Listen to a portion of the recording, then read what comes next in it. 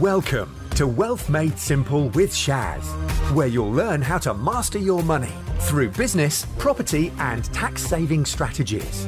Your host has collectively helped his clients make tens of millions of pounds in additional profits through these strategic approaches to business. Introducing Shaz Nawaz, an award-winning chartered accountant, property tax expert, entrepreneur, and property investor. So this week, what do we think? Think about changing your mind. So sounds like hard work, that does, changing my mind. Well, I mean, it's just another fancy way of saying I had an idea. Yeah. But I mean, to your mind, what are the key components as to why people should be more open to changing their minds in terms of their mindset, in terms of how it helps them, how it benefits them? I think, very simply speaking, there are usually, and I'd probably be a bit more bold and say, always better ways of doing things. And if you have a closed mindset, or you're from the world where I've seen it all, I've done it all, I know how the world works, blah, blah, blah, then you're less likely to adopt new ideas, new technology, new ways of doing things. So you're going to lose out. And if you have an open mindset to learning, improving, seeing things differently, understanding you don't know everything, understanding you don't know what you don't know, so on and so forth, then it's going to help you to broaden your horizons. So, I mean, is that a bit like, you know, the old soldier on the bench? Yes, it is. That's the one, yep. Yeah. So, for those of you who don't know, the soldier on the bench, new captain starts at his new post at a barracks, and as he's wandering through the barracks, he wanders past two soldiers standing guard at a bench. And he asks them what they're doing there. They said, standing guard so nobody sits on the bench. Okay. Why are you doing that? Orders, sir. Okay. And he thinks about this for a while and goes away. He goes and finds his commanding officer and is like, the soldiers standing guard making sure no one sits on the bench. Why? Oh, well, it's what we've always done. There's always been soldiers there standing guard making sure no one sits on the bench. So, don't know what to tell you. It just is. All right. So he does a bit more research and he finds the old commander, the old captain, and tracks him down again. So, do you remember the bench with the soldiers standing guard, making sure no one sits on the bench? Yep. Why? No idea. It was like that before my time. There's always been soldiers there standing guard, stopping people from sitting on that bench. Oh. Well, who was in charge before you? He finds out and he goes and tracks them down. Gets the chief of staff to the after a while. Gets to the person that is now an old man. He says, the bench, two soldiers standing up, making sure nobody sits on it. Why? Yeah. We did that 60 years ago because we just freshly painted the bench. Why are they still there? Yeah. Because that's how we've always done it. And that is the danger of a closed mind. You do things, you don't always know why you're doing them. Two really good ones I used to get a lot when I used to do a lot of business growth consultations. Number one, every time you share an idea, my business is different. That was the number one excuse reason, but my business is different. Okay? The second one was, but we've always done it this way. And when you ask why, most people couldn't explain, but we've always done it this way and it works. But it doesn't work because you've called me in because you've got a problem and you want it to be fixed. If it was working for you, you wouldn't have me in here, would you? No, exactly that, yeah. And I do like but my business is different. Really? Yeah. From the 10 million other businesses that... And then I used to say, so you don't have a marketing function, don't have a sales function, don't have an operations function, don't have a finance function, don't have some form of a HR function, some kind of a customer service function, whether you see them like that or not, but you don't have those functions. I do. Well, guess what? So does everybody else. So your business does like everybody else's. You might be selling something differently, you might be packaging it differently, but, okay, we can debate about that. Your business does like everybody else's because you've got those functions.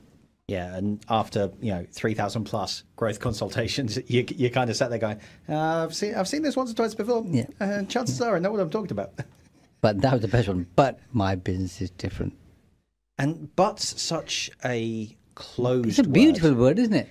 Beautiful word. I love it. It is a beautiful word, but it's also a very closed word, a very, very dismissive word.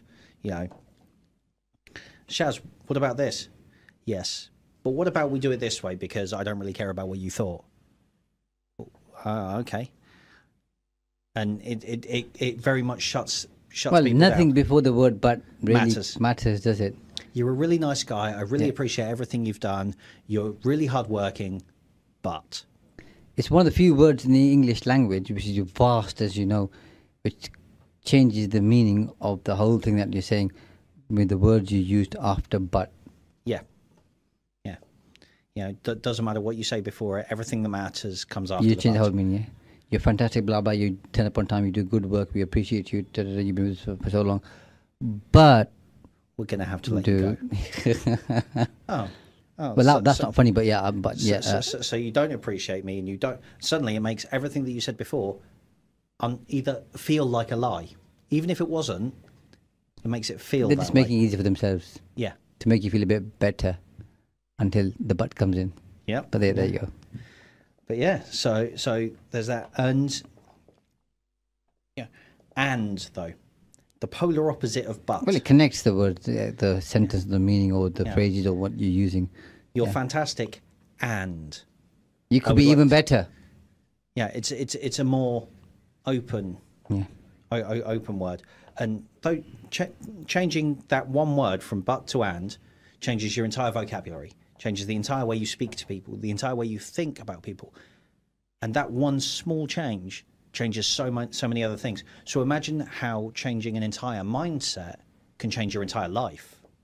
Absolutely.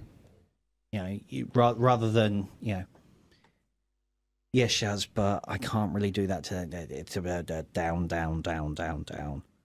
Yes, Shaz. And when we accomplish that, and when we've achieved that, and success, principle, positivity, growth, going forwards. All the nice fun words. What's more to ask for? I know. Well, I mean, I could also ask for a winning lottery ticket. No? Next week. Ask me next week. I'm too busy this week. Okay. I would, but I'm busy this week. I'm washing. I'd love to go out, but I'm washing my hair. It's good to have you back in the studio. Good to be back, mate. So, another thing that will help you change your mindset, and you know, from a fixed mindset where you are where you are and that's it, to a more open mindset, is, you know, listening to podcasts like this will help your mindset, because there are many mindset based podcasts out there that are really good, really influential people doing them, and they will help guide you on your journey. But developing a routine. Now, I know that sounds odd, because developing a physical routine throughout your day, what's that got to do with mindset, Shaz?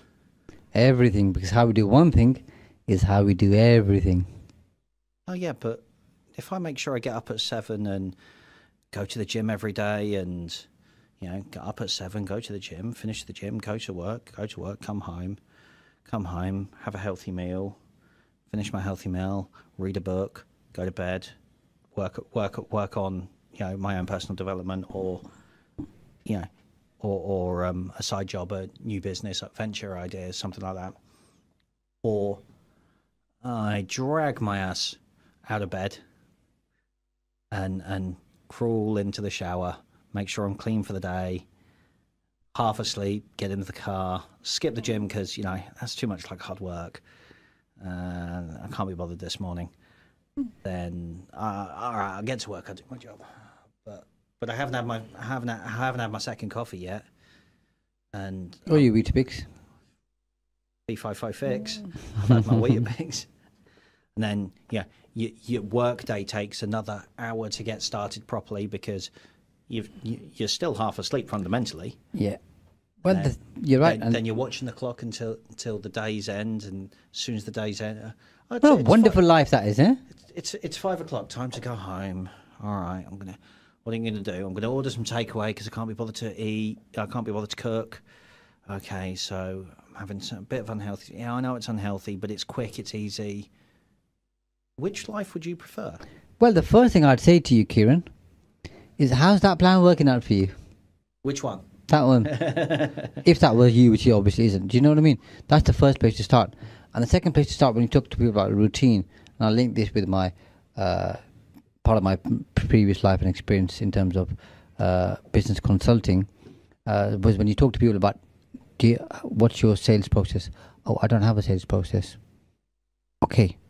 You sure? Yes, I am. So what do you do when you're going through sales? And they'll talk to you about, I see a prospect and we do this, we do this, we do this, we do this. So you do have a process. People don't understand whatever they're doing is their process. It might not be the process that they want, but it's their process. Same with routine. Whatever you do, however you do it, whether it's the example that you've shared, or people doing different things, whether they go for a walk, jog, meditation, whatever else. Okay, the star jumps in the morning, whatever. Okay, rocks their boat, which is fine. But that's their routine. If that routine isn't working out for them for some reason, or it's not giving them the results that they ought to get, then what they're going to appreciate is they do have a routine. It's not the right routine for them for what they're looking to achieve. So let's change the routine. People say, I don't have a routine. You have a routine because there's something you do regularly every single day, pretty much every single week. Yeah. From when you wake up to whether you brush your teeth first, or you have a coffee first, or you go for a jog first, or you have a cigarette first, whatever people do. Different people do different things, okay? But that's your routine. Yeah. Right the way down to when your alarm goes off. If your alarm goes off, do you hit the snooze or do you stop and get up? Which do you do? That's a routine. That's a routine. Yeah. You know, if you routinely, and the clue is in the name, do you routinely press the snooze button for the next half an hour before you know, all right, if I don't get up now, I'm going to be late? Yep. And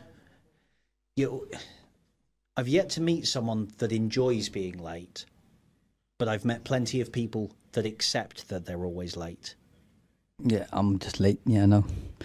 But what can we do? Because if you start talking about late, you know, I'll be here for a long time. And we won't get off our soapboxes, you know, because we're sticklers for being on time more often than not. And seldom are we late, by the way, as you know. If it starts at 9, by the time 9 o'clock hits, you're already You better late. be there. You better be good to go. But what are some of the things you think people can do to change, let's say, their morning routine? I think... And some people might be doing this as they're listening to this right now, or at some point in the near future. But for those who are thinking, well, what else can I do apart from waking up and having a coffee or a tea or my cereal or whatever? I think people get this idea stuck in their head that they need to make radical changes to make any change at all. And in my world, in my opinion, that's the wrong way to look at things. Asking for too much, isn't it? It's too much in too short a space of time. It's got to be gradual. You can't go from, hitting the snooze button 5 times from a 7 a.m. alarm and getting out of bed at 8 o'clock to get in the shower, have a coffee, get in the car, go to work. You can't suddenly go, okay, I'm going to set my alarm for 6. I'm going to get up. I'm going to have an hour and a half in the gym. So I finish the gym at 7:30, which still means that I'm still done before I would normally get out of bed. So I've still got half an hour to play with. I'm then going to go and get my coffee, and then I'm going to, have my shower, have my coffee, get to work on, and then I'm going to be at work 10 minutes earlier than I would have been before, which is fantastic. And suddenly I'm going to have so much more energy, and that's going to be great. And it's too much. It's too much. If you are in the snooze club, set your alarm 15 minutes later than you normally would, but don't allow yourself to snooze. Or do what I do. I don't think that's right. My watch is always 15 minutes ahead. That too. Yeah. So and I just stick. And I know it's 15 minutes ahead, but I just stick to that being the time. So I try my best to arrive 15 minutes early. Yeah. But if you're not used to having changed anything, and you want to change one thing, learn to get up when the alarm goes off. It may seem like a really, really small thing and inconsequential, but I promise you it will change your entire day, because if you're used to snoozing, it takes a lot of discipline, self-discipline, to hit that stop button, not roll over and go back to sleep, and get up. So we're up now. What are some of the things we can do? Personally, for me, bit of exercise. 10 push-ups, if you can manage 10 push-ups, 5 push-ups, whatever. Quick run around the block. Or, if you're lucky enough to have a garden, a couple of laps of the garden, run up and down, run up and down. If you don't have that, stairs, or just go out for a 5-minute walk, come back, then shower, obviously put appropriate clothing on, but, don't just get out of bed and We're all walk out the adults. front. I tell you what's popular, but a lot of people that I talk to tell me they do, which works well for them, cold showers. Cold showers are fantastic. I love a cold shower. Energy, wakes them up, Yep. good for their body, recovery, all the other benefits, okay? And go online and look at the benefits of cold shower. Yeah, absolutely. Meditation. A Meditation. lot of people do meditation in the morning, And- calms them down. And what I find interesting about meditation, because I meditate in the shower. I like to use waterfall meditation, but that's just something that I found that works. I can meditate in a shower. Great, fine, it works for me. It wakes me up, it clears my head, it gets me ready for the day. But people, I think in general, and I am generalizing here, I admit that, have a misunderstanding of what meditation is. It's not, sat in the middle of nowhere with your legs With your crossed. legs crossed, yeah. And your hands together And and your hands going, sing Om or whatever, yeah. yeah. No, close your eyes, and this is, people say clear your mind, clear your mind. Really? No, don't clear your mind. Close your eyes. Think of a field, a beach, somewhere that brings you calm. Just imagine that place. Now focus on your breathing. Just focus on breath in, breath out. Count to 15. Yeah, calms you down. Count to 15. Congratulations, you've just meditated. Yeah. It works. No, you're right, yeah. And I'm serious. Yeah, no, it does, you're right. Take yourself mentally to a place that's calming. Count to 15, focusing and thinking only about how you are breathing. And there's loads of us, different techniques to meditate. So that works well. Some people I speak to like to read, whether it's a holy book, whether it's a book that inspires them, a new book, a magazine, a journal, newspaper, whatever people like. But a lot of people, not a lot, quite a few people I know, most cold showers, meditation, by the way, but there are some who read in the morning. And what's interesting is that then whatever they've read, they take at least something from that and adopt that for the day. And they find that's very helpful to them as well. Yeah. I can completely see that. I'm not an early morning reader. I'm a late night reader. I'd rather read into the evening. I thought you liked watching stuff. Or YouTube or whatever. I love YouTube. I'm a big fan of YouTube. Or audiobooks. Because invariably, but Shaz, I don't have time to read a book. Or don't like reading or can't read or whatever, because dyslexic or whatever the reason might be. Yeah. So there's other options, you're right. Audiobook. So we've got 3 there, plus the exercise, 4. Yeah. We got a 5th one for people, Kieran? If not, I'll give you one now, which works incredibly well. Is 2 linked together, involve writing. One is a thank you note to somebody in your life, wherever they are. And a journal. Okay. And the second one is a journal. Write down the things you are grateful for. And the people who do this consistently, thank you note and or journal for the things that they're grateful for, do it consistently for a number of weeks and months. It just lifts them and just transforms them as a person. Because being grateful by thanking people in their lives, because there's people we don't talk to for days, weeks, months, years, okay, and just sending them a note to say thank you because you did X for me, that's helped me, or just to thank them for being in your life. So therapeutic. It is therapeutic, but I would also go one stage further and say that it's happy catharsism. I defy you to write a thank you note and be angry about it. I defy anyone. Thank you for nothing. Yeah, you just don't. Hey, Shaz, just wanted to thank you for meeting up for that coffee yesterday. I really needed a chat. It was really good. Thank you. Go on. Feel angry about that. I know. You can't. So it puts you in a better place for the rest of the day. So that's 5 good things people have got. And there are many others, by the way. We're not going to run through every single one because we want to cover at the bit. Because I know you've prepared thoroughly for this, as like always. A good guy. And just remember, happiness is infectious. Absolutely. Which I think is just such a fabulous thing. And on the back of, And at the same time, with writing up, I think it's also important, Kieran, but when people write down their goals or their priorities in life, revisit them in the morning. Yeah. Just to focus you, remind you what's very important in your life, whether it's your spouse, your children, your family, your business, whatever it is, your pet, your car, whatever. Different people have to have different, your hobby, your ambition. And it's not for anyone else to judge what is important to you. Yeah. So revisit those priorities so you make sure you're on track. Because we all go off track often enough. Yeah. And I mean, we sidetrack a lot. And we both know That's your fault, isn't it? Well, you always I will take accountability for it. Yeah. You open that corridor on the left, don't you? And say, here you go. Look what's in here. And then before you do, I'm we're going down kid in a sweet shop. Let's go down that rabbit hole or down in that corridor. Yeah. You trip me up, don't you, you naughty boy? I know.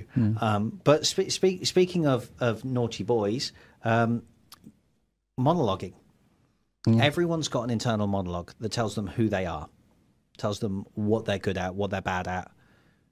But for a lot of people, this internal monologue can be very negative and very self-destructive. Yeah. Oh, that didn't work because I'm rubbish, because I couldn't do it. What made you think you could do that? Well, focus a little bit on, on average, I think there are between 5 and 10 loops that you have that go on inside your internal monologue. And this is something that meditation does really, really help with. If you can alter just one of them to improve the way you think about yourself and the way that you talk about what you do for yourself, then you're a whole stage closer to other things than everyone else. Yep, and then there's other things. Let's raise people's awareness so they can obviously go and research. Yeah, 100%. Is keep a folder or a box or a book of words that encourage you, so things you've done for people that gives you happiness and joy, whether it's your family, your colleagues, your clients, your patients, your customers, and just to remind you that life's not all that bad and you're doing some really good stuff, because we all have our ups and downs. When you've got downs, that's going to lift you up. And I mean, something that I do with that is when someone tells me that, I've been a terrible human being, or I've done something bad or something like this, or they don't like me for whatever reason, I remind myself that I have been best man for friends and family 11 times now in my life. 11 times someone has thought that they had nobody else, so they chose you. They had nobody else, so they chose me. Yeah. But, yeah, I know. But you know what I mean. That's right. And that makes me go, actually, I'm not a worthless individual. Absolutely not. Yeah, I do have something to give. Alongside that, which is obviously a really good example, food evaluation, your food intake, what you're taking in, okay, how that's impacting you. You've also got spending time with nature, going for a walk. People who go for a walk absolutely love it, with different people. If you have a pet or a dog, you can obviously take them for a walk. And then there's different types of mindset. And a growth mindset really is when things go wrong, they look for an opportunity to grow. They believe they have the potential to see every problem as a challenge as opposed to a problem. So having an open growth mindset, feedback, okay, is the breakfast of champions. They'll take feedback on as opposed to saying, this is somebody being critical, okay? Yep. This is somebody helping me to improve, showing me a better way. And the best one, as you know, that I like is whatever situation you're in, this is a gift. What can I learn from it? What can I learn from it? Every day's a school day. Absolutely. Absolutely. Thanks for listening to Wealth Made Simple. You can follow and contact Shaz on the Facebook pages Entrust Property Tax and The Profits Wizard.